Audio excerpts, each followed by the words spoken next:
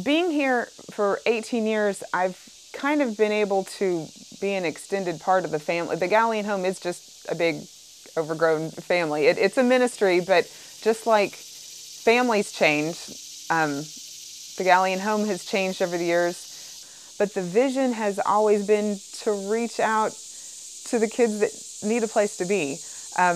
At one point, it was a lot of kids from other countries, and then the door, at least for now, has been closed to that. It's been helping the women and their babies, the women who are incarcerated, and that's become a little bit more complicated over the years with the red tape.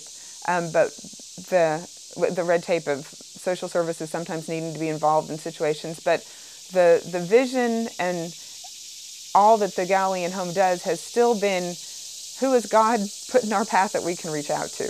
Having been a part of the Galilean home for as long as I have and living on the property, then the Blessing House kids, as we call them, have always just been a blessing.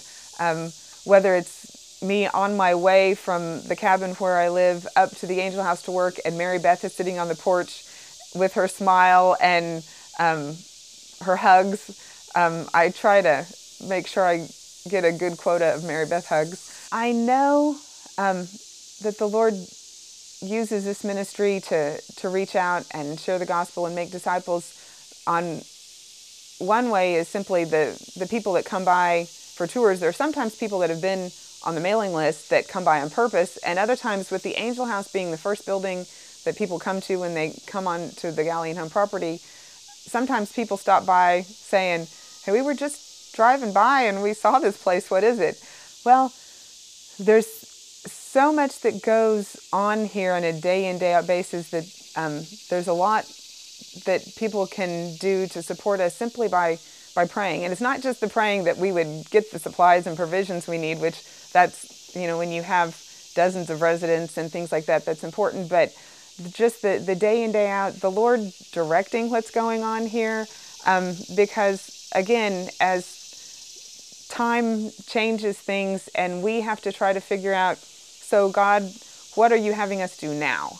Because the Galilean home has been around for years and years, and although we want to continue the vision for caring for those that need to be cared for, sometimes that's going to flesh out in different ways. And so for the Lord to continue to show us individually, what our role is here, and then the Galilean home in the bigger picture, what does God have for the Galilean home in going forward into the next year and the next decade and so forth. I like to tell sometimes when the opportunity comes up about me having been part of the Galilean home for these many years. I have appreciated knowing Jerry's humbleness in running a place like this, that over the years, sure, people aren't always going to agree with how he's done things and have told him so. And he's humbly said, well, you can start your own children's home. But in that, in my years of being here, there's been times that I had been fed up with something that had happened, or, a new rule or a policy or something that I didn't necessarily like for myself. And I remember early on, I'd been here a couple years and something had come up, and I thought that I was ready to go on to some other short-term opportunity.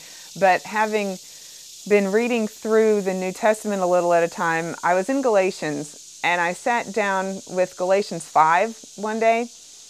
And Galatians 5:1 starts out, "Stand fast, therefore, in the liberty wherewith Christ has set you free," which is a good verse anyway, but it jumped off the page at me because it said, "Stand fast in liberty." And the address here at the Galilean home is Liberty, Kentucky. And so the Lord has used that on more than one occasion when the verse has come up again in either a sermon or a devotional.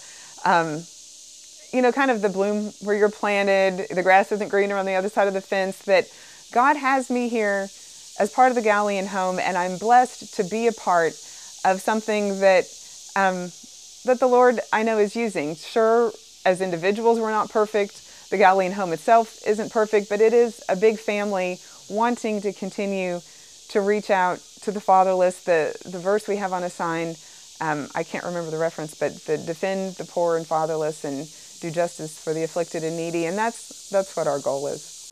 Hi, I'm Pastor Chuck Reish.